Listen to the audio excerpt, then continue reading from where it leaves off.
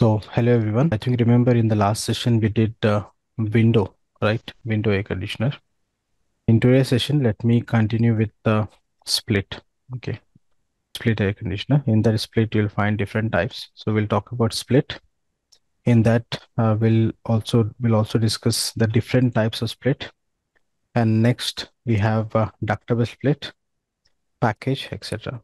Okay, so let me continue with the split air conditioning system. So the name will give you some idea. Okay.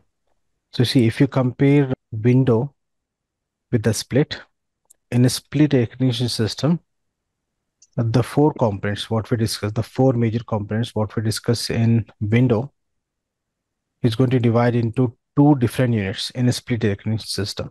So we'll discuss all in detail. So the first point is why the need of splitting that components into two units.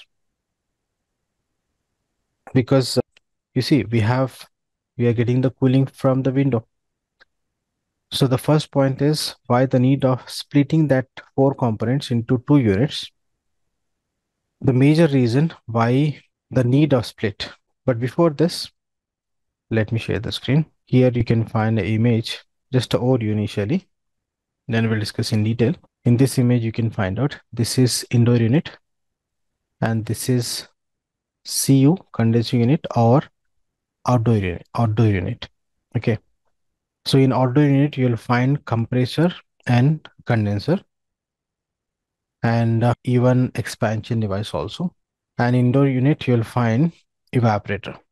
Okay, I'll give you the detailed information about the components at this level. Just I'm discussing in general to get the idea why the need of splitting this, why the need of splitting these components into two units. Okay, so this is a indoor unit and this is a outdoor unit. And in general, this indoor unit we used to call FCU, nothing but fan coil unit. And this fan coil unit is common for split system, for VRF system, even for chill water system. Okay, so we have a separate topic of FCU after completing this package. Before dealing with the chill water system, we'll discuss the difference between FCU and AHU. Okay, so remember this unit we can call as FCU, fan coil unit, or in general indoor unit. So the major reason why the need of splitting this components into two units is to reduce the noise. Okay, I think remember in the last session we discussed about the window, and in window, in under the disadvantage of window, we discuss noisy type of machine, right? Because the compressor is close to the conditioned space now. So whenever you use that window AC, you'll get the noise from the compressor. Okay, and noise also one parameter for maintaining the air conditioning now. So if you split this components into two units, one can reduce the noise because in outdoor unit you'll find the compressor, okay, and the noise and the vibration from the compressor na, so that we are going to separate in outdoor unit which we are placing outside the space, outside the building. So one can reduce the noise. This is the major reason. Apart from this, we have some advantages and some disadvantages also for this. But the major advantage of split is one can reduce the noise compared with the window. Okay.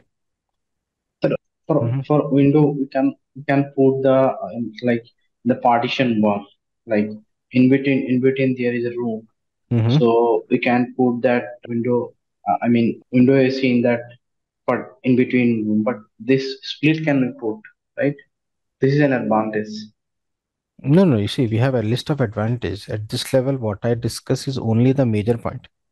Mm-hmm. Okay, we have a lot of things to discuss. Don't do the conclusion at this level. So here you see split AC, also known as split system or the split AC in actual practice.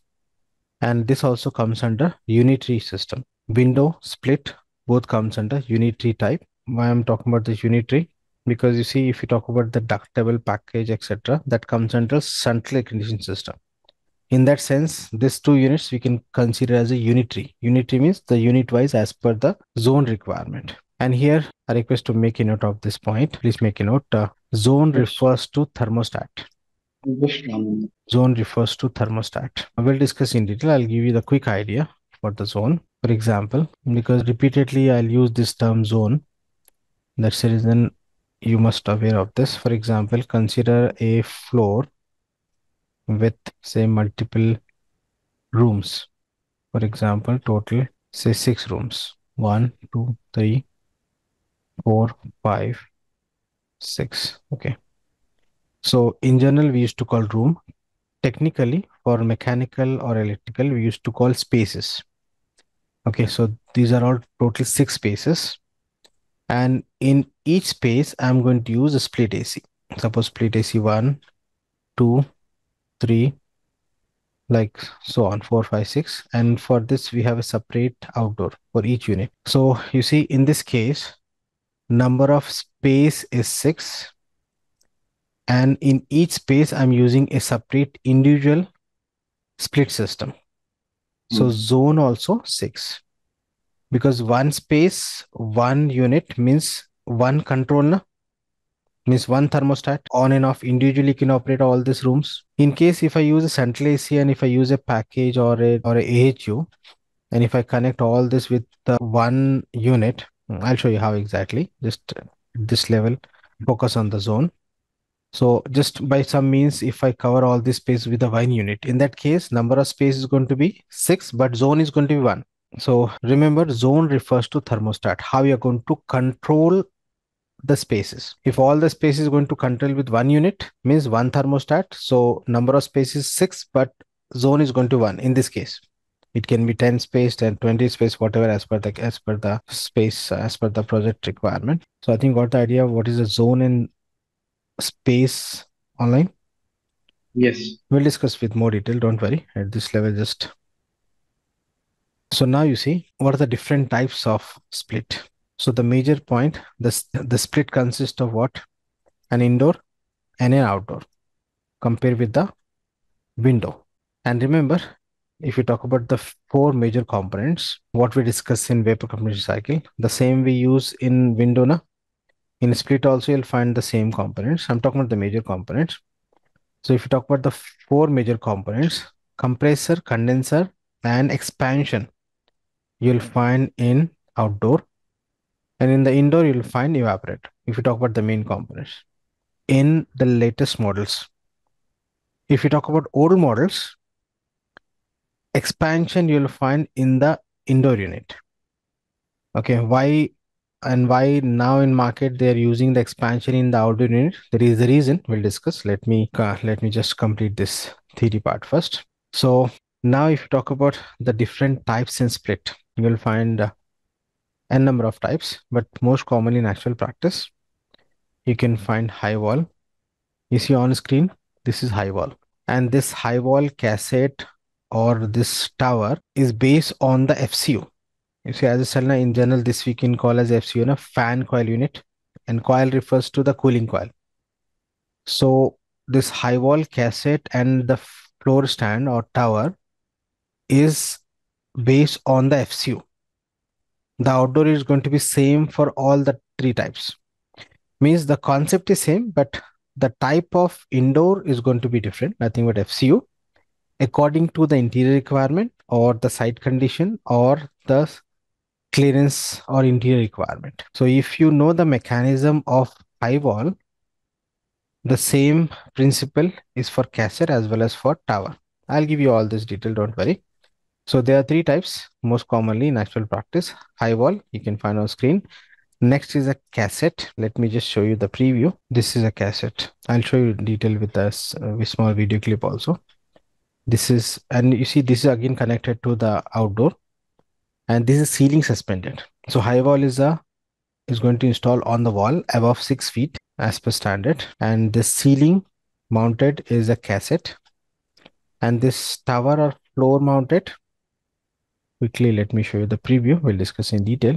Tower is like a vertical unit, you can find on the screen. You see this is called tower or a floor stand. Some used to call freestand also, but I'll not recommend to use the term freestand, because once you install, you cannot move this like air cooler, because again this also connect to the Cutting. outdoor unit. Apart from this, you may find the ceiling suspended type, or else you'll find a floor mounted FCU, or you'll find one-way cassette, two-way cassette. Different models are available in market, but most commonly in split you'll find high wall, cassette, and the freestand. So first let me complete this high wall. So you can find the first type in this is a high wall. And why we are calling high wall? Because we are going to install on the wall with at least above 6 feet height from FFL. FFL, if you don't know, please make a note. It's a finished floor level. In short, we used to call FFL. We'll discuss about this terminology at the time of building survey. So final finished level of floor is called FFL. From FFL, not less than 6 feet, above 6 feet only, because up to 6 feet we are considering as a occupied zone. What is occupied zone? You'll find the time of topic called air distribution. So next, what are the components in indoor? You see in this high wall, this is called FCU. So first we'll talk about the components inside this, then the components of this outdoor unit. Okay, so I've given the list here. Let me read this first. Everyone aware of this evaporator coil? We'll discuss that at the time of evaporator cycle. I'll show you the fins and the coil in a small video clip, which is common for condenser as well as for evaporator. So in the indoor unit, you'll find evaporator coil. You'll find the blower, cross flow blower. Blower is a type of fan. I'll show you in the video. Give me a minute. You'll find the air filter to clean the air at the time of suction. You'll find the blower motor, which is used to run that blower, means the fan. You'll find the control panel, which is used to operate the remote control and other function like the current and all, the power. Next, drain tray at the bottom, which is used to collect the condensed water. On evaporative coil, you'll find the condensation of water. No? So at the bottom, Okay. you'll find a passage which is used to collect the water, we used to call drain tray. Next, supply and return outlet. Don't worry, just let me read this. I'll show you all this in the picture as well as in the video. Next, air deflection motor. A motor inside a small motor which is used to operate the swing blade at the outlet. And you'll find the swinging blade, no? Which is connected to a small motor. Remote control, everyone know this. And suction and liquid line outlet, okay, which will connect to the with the copper pipe, and that copper pipe we are going to connect to the outdoor. And why we are calling suction liquid line, that also we'll discuss. So these are the components for indoor in the high wall. Similar components you'll find in other units also. The shape and the position may vary, but the component is going to be same. Next, if you talk about outdoor unit, as we discussed at the beginning of this session, compressor. You'll find the compressor, no doubt. Condenser, which is used to reject the heat. So that must be outside in the outdoor unit only. No? Expansion device. In present market split system, you'll find this expansion device in outdoor only. In some models or in older models, you'll find this in indoor. Now the point is, if you place this expansion valve in the indoor, it's after expansion, the pressure drop, na? After expansion only, we have this low side. Then why we are using the expansion device in outdoor? You see, the concept of split is for what? To reduce the noise na, compared with the window. So if you use this expansion device in indoor unit, what will happen? You'll find the hissing sound, because at the time of expansion, the refrigerant is going to be supplied with a very narrow cross section to the wide cross section area. Na? So you'll find the hissing sound. So again, that will, to reduce that hissing sound in present market, you'll find this expansion device also in the outdoor unit. Okay, in old models, you'll may find in the indoor also, or in some models, some makes, they are still adding in the indoor. But if you talk about high class like Daikin, in Daikin, you'll find the high class models, or in many makes, standard makes, you'll find in the outdoor only. Next, a separate fan motor, which is used to run an axial fan, which is used to cool the condenser. It means for condenser fan. Next, electrical components, again for power supply and providing the power to all these components. Again, liquid and suction line, which is common in both the units because interconnectivity of the pipes. You see, drain outlet is going to be a part of indoor. Next, let me confirm all these components. But before this, I'm going to play a small video clip. You'll get the idea about this coils. It can be a cooling coil or it can be a condenser. In both, you'll find the copper tubes and the fins. Okay, so I'm going to play the video. First, let me confirm these coils. Then in other video, I'll confirm all the other components.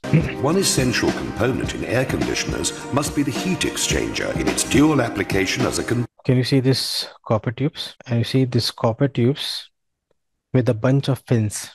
You see this thin plates is called fins. And as a mechanical, you know the purpose of fins, right? This fins is used to increase the rate of heat transfer by increasing this surface, right? Surface area. So this is common for any heat exchanger. Okay, or this condenser or evaporator in general, it's a heat exchanger only. No? This tubes you'll find with the copper and fins with the aluminum. This is a default configuration in actual practice.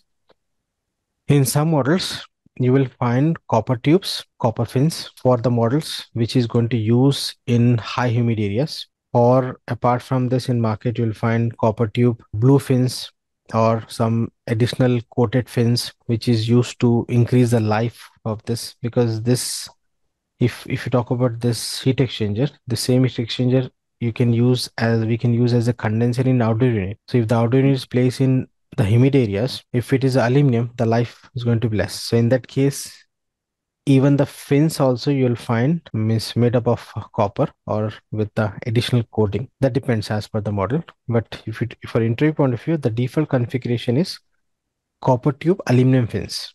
Condenser as well as evaporator. Changing from smooth-bore copper tubes to internally enhanced inner groove tubes enable a move towards higher efficiency heat exchangers. The process of coil making includes the use of...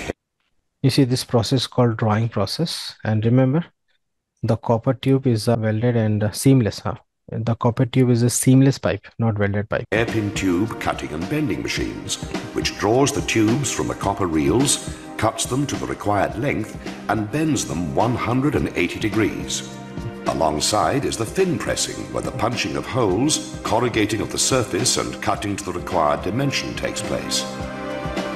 Fins are then collected, end plates attached, and hairpin tubes inserted, thus forming the heat. Here you see, you can consider this heat exchanger as a 3-coil heat exchanger. You see, 1 row, second, and third.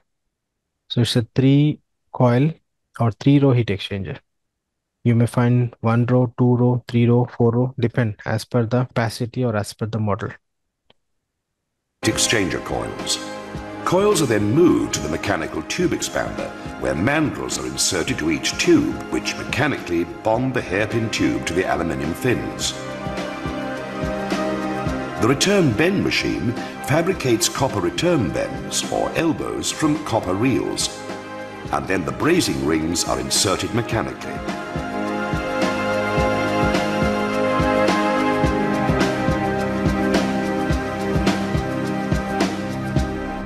One final step completes the circuiting loop for the successful flowing of refrigerant through the heat exchanger coils. Loaded onto the brazing conveyor, you see here we'll apply heat, and this process is called brazing. So to complete the circuit, coils are fitted with elbows and brazing rings. After pressurization, coils move over to the automatic brazing furnace for leak-free connections. Connecting the various air conditioning components requires accurately bent copper tubes. Utilizing CNC three-dimensional copper tube bending machines that conform to the hundreds of various coil connections permits error and defect-free production of volume and quality. Yeah, so you see the heat exchanger, what you observe in the video, is common for not only for split, even for ductless split or for package or even for VRF, you'll find this heat exchanger, and the procedure is going to be same.